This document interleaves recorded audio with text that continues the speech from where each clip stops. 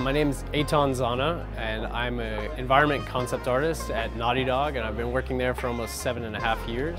And what I do for my job is anything from line drawings over designer block mesh to huge vista paintings. We do prop design, we do color scripts, all that sort of stuff.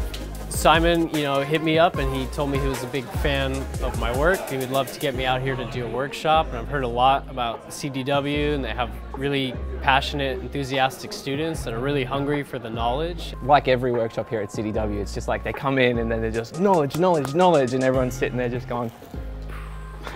I really like how he's broken it down into these bite-sized concepts, which essentially means like if I go and I want to make a really great piece of art, I can work through that checklist and go, have I looked at the shape language?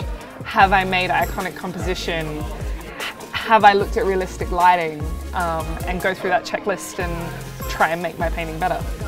He just shows how simple, how these simple ideas can be used in such a creative and interesting way.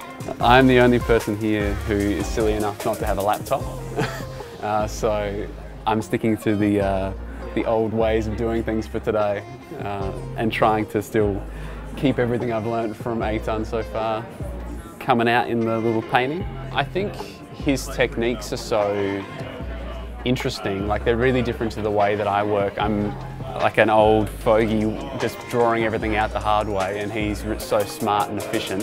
So I reckon I'd love to learn some of his techniques for just speeding everything up and getting a beautiful finished image 10 times as fast as I can.